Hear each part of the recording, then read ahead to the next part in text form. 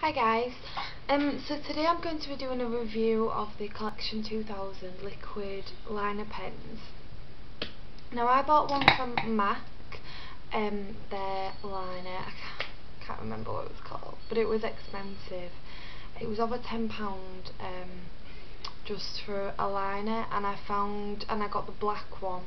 Let me see if I can find it. This makeup bag as well, by the way.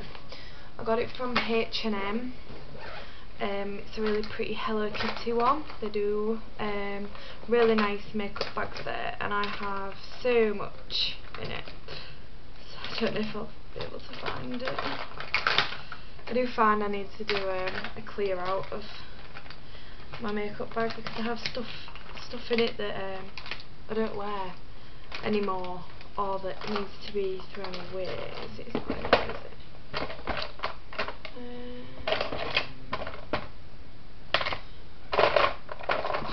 It's in here. Got a little drawer that has all my eyeliners in, all my glitter lines.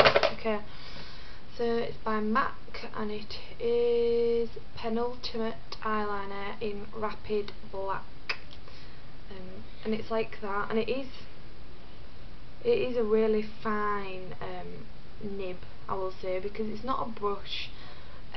It's like the felt lids, but it didn't last that long at all, and for the amount I paid for it, I can't remember how much it is, but I'll have a look on the website and link it in the bottom. But how much I paid for it, it wasn't worth it. But I think you have to try something once, don't work out, you don't buy that again.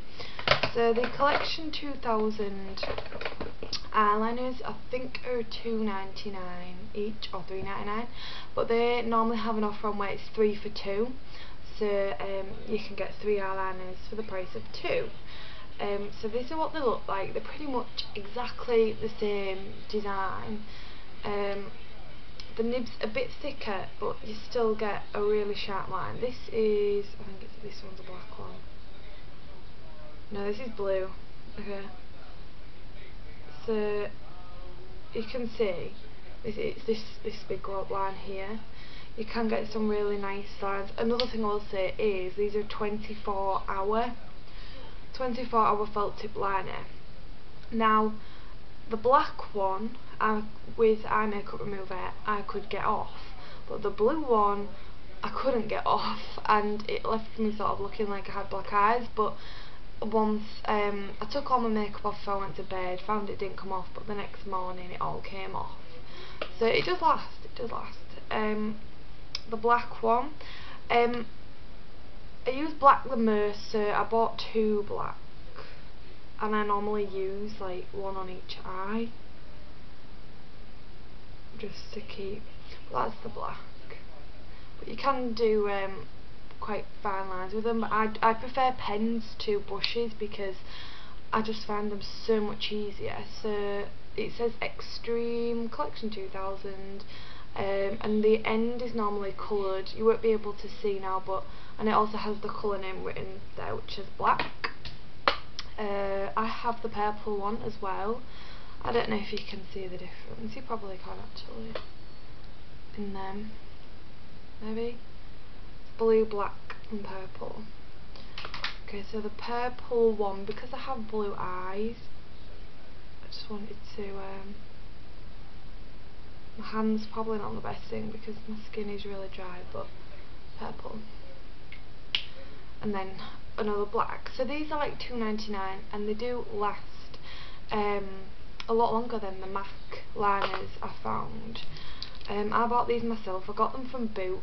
Superdrug do Collection 2000, but I know that at Boots they always have the 3 for 2 offer on the Collection 2000 products.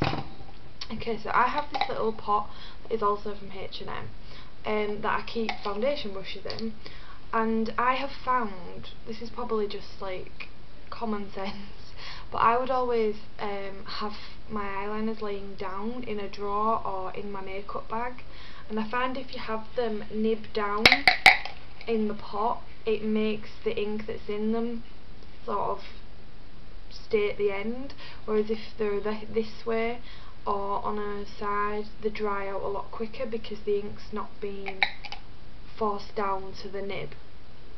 So I have found that storing them like this, with them head down, and then you can also see what colours are there as well. So I have them in there. I normally keep all them in there with my makeup brushes. This one's from Elf, this foundation one. This one is Silk Pro, and I think this one is one that I got from Asda. I think it's really nice synthetic brush, but yeah, if you keep them stored like that, they don't dry out as quick and they'll last a lot longer because the ink's fresh and it's always being pushed to the bottom. So I would recommend them to anyone who finds it easier using a pen, because I think it's easier to get a straighter line. Like, I've used them now, I have been asleep, so it might have run.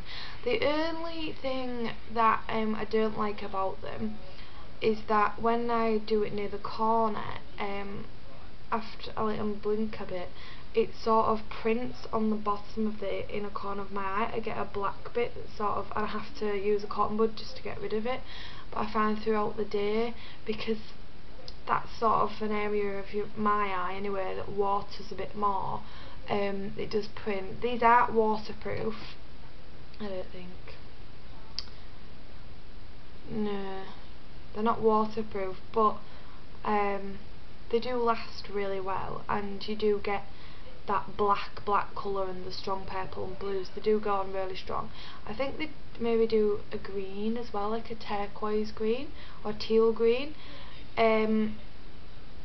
I saw them in an advert for a magazine where they had a matching mascara and something else I think with them that was like the same colour, so they had purple mascara with the purple liner and black mascara with the black liner. So it's Extreme 24 Hour Felt Tip Liner by Collection 2000, and they are so much cheaper than the MAC. So if you use the MAC felt liner, it's really expensive, and I think if you just try the Collection 2000 one and see what you think. But I just will say again, it does last 24 hours. So when you take it off, and you sort of still have it on your skin, but it's not like visibly there, you can just faintly see that it's still dark. Don't panic about it, because it will just come off the next day. Because that was one thing I did panic about, thinking I was going to have black eyes for a while, but it does come off. So I hope this can help anyone who's looking for a good felt liner. Again, it's Collection 2000, and I did buy these myself, and they're £2.99 or £3.99, which is still really cheap considering the MAC one is quite expensive, and I didn't think the MAC one lasted as long as these do. And also, just remember when storing them to have the actual head of the liner facing down so the ink is drawn to the bottom. This Hello Kitty cup was from H&M, as I've said before, and it was only a few quid, which I thought was really good, and it's something that's good to just store your brushes in, really, because it's quite tall and it's plastic, it's not going to smash. So I hope this helps, and I hope to be doing more reviews soon. Bye!